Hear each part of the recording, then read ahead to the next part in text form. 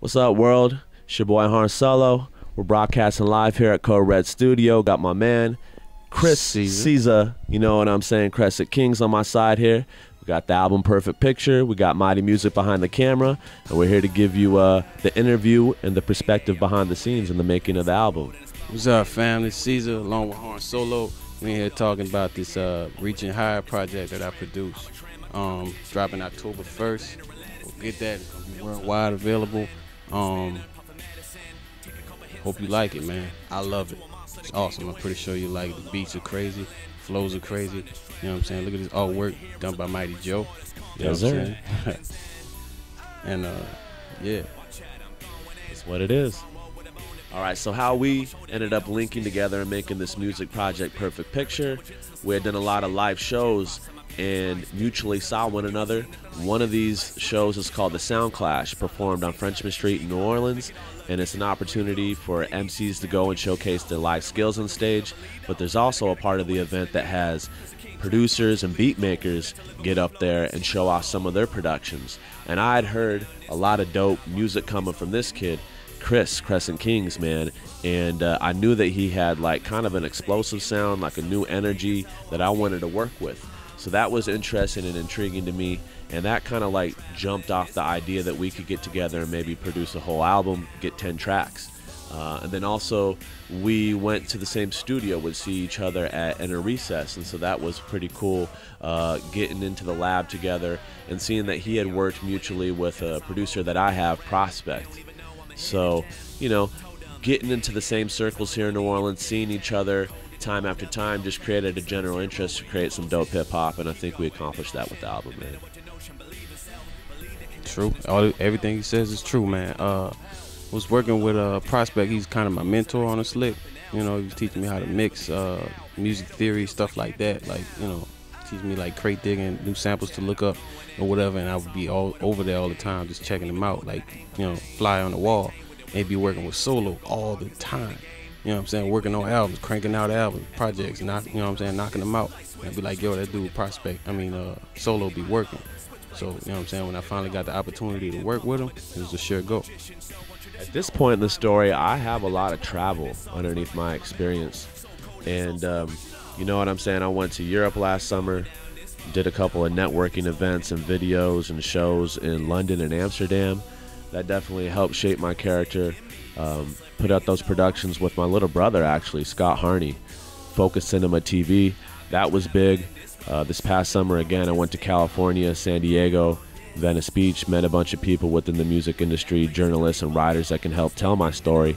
And I'm just letting them know that, you know, I've been around the block. Like, this is definitely not my first album, but I do continue to grow. And where the story's at right now is it's in a maturation process in a comfortable area, bro.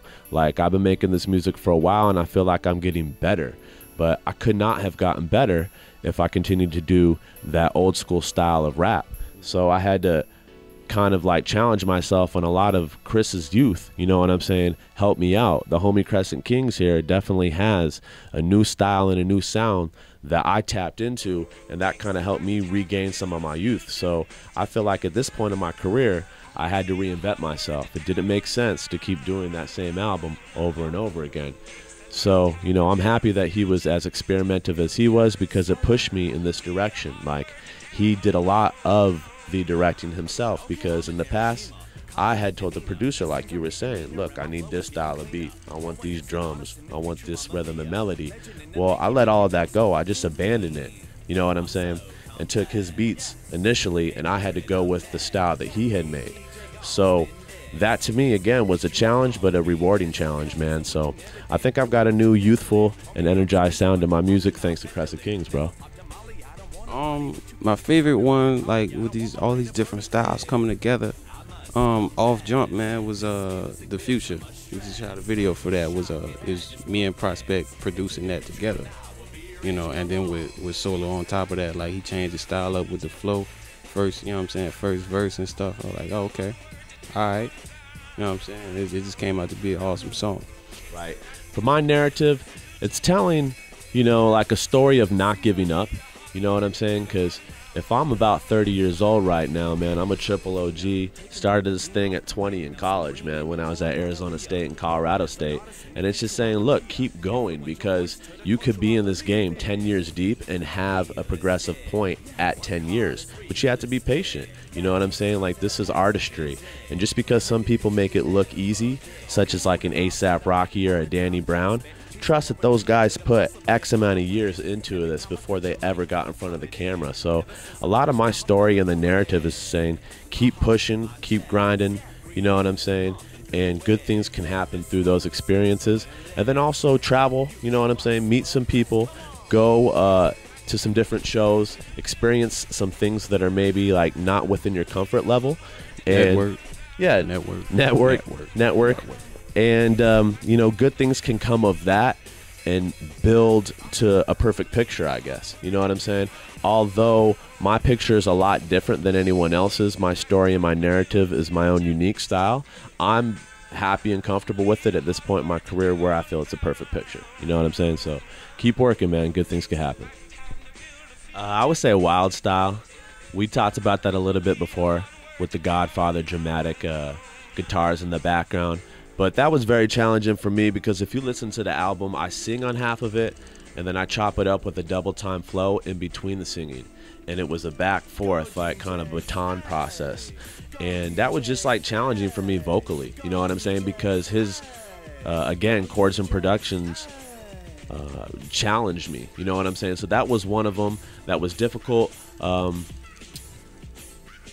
And then also I would probably go with Jesus Piece. That also has a lot of double time to it as well. Those untraditional rock style beats. You know what I'm saying? Just you know, it's not necessarily easy to put the two worlds together. You know, a couple MCs that I have looked up to in the past have done that. One comes to mind, Zach De La Roca with Rage Against the Machine, man.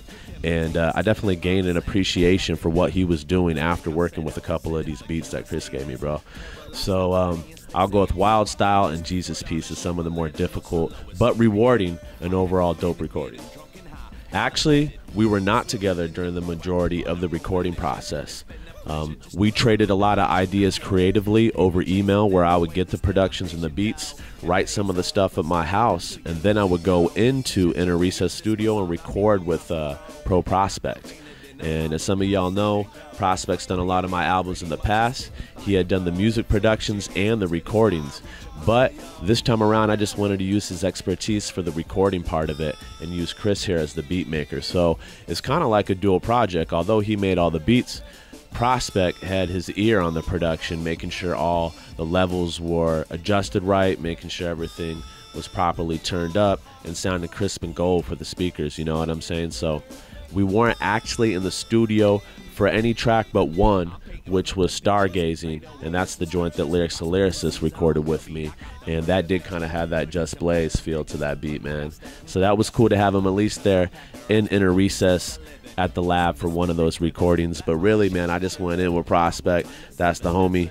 Shout out to GP NYC. You know what I'm saying? The Gorilla Publishing Company done a lot for me here in New Orleans, so Prospect's always a part of the team. Yeah, and it's funny because it just made sense for him to work with me as the beat maker and work with Prospect as the recording, because it's pretty much Prospect, you know what I'm saying? Like, I pretty much learned most of the stuff that I do know about beat making from him. You know what I'm saying? And my beats are kind of new school, kind of edgy. That's the stuff Prospect does in his spare time, you know what I'm saying? But people pick his boom bap stuff, so he experiments too. I'm just a little more bold with it, you know, like I try and reach out with mine. All right, so post perfect picture, man. Hopefully I would like to keep moving forward with these, you know, getting more placements, getting me more smarter with my placements and stuff. Like, just recently with this, I had a Jay-Z situation with such and such. I had a Stylie situation, Stylie's other homie Vada in Blue Collar Gang. You know, some Maybach music stuff with DJ Toomp out in Atlanta, you know, and just being more smart, getting more experience, getting better at my sound, making a more distinctive sound, making, you know what I'm saying, so that when it does happen, like, you know a Caesar beat when it's about to drop, you know what I'm saying? You already know, like how Mike Will is blowing up right now. You know what I'm saying? Like I would like to do that in my own style, but I want to be smart about it. But until then, I'll keep, you know what I'm saying, keep practicing, get my experience up with local cats like Solo, like Lyrics, like Pascal, like 3D Nati, who's not so local anymore. Shout out to Nati. You know what I'm saying? It is what it is. Anybody that's willing to work, man, I'm here. I'm Caesar. You can find me on Twitter, Instagram at CZAOFCKP, Caesar of CKP. Website www.crescentkingz, KINGZ with a Z.com. Click on the link. Is my biography, discography. There's beats for sale. Everything. You know what I'm saying? Like the front page, you got pictures and stuff like in the studio or whatever like that. So just go check out the site, man. I'm always there. So again, the record's coming this fall. We're probably looking at an October 1st date. And you're going to, of course, be able to get that at harnsolo.com. You can also check it at donedealpr.com, who's pushing this project Perfect Picture for me. And it's going to be available worldwide for digital distribution, iTunes, of course, Amazon. And then you can also stream it, man, at Spotify. So it's going to be around. It's going to be on the internet. It's going to be all over the webs, you know what I'm saying? So just get out there, support the movement, support Reaching Higher PR. You know what I'm saying? Everything we're doing, Crescent Kingz. And we're very thankful for all the push that you're giving us behind the project. Peace, fam.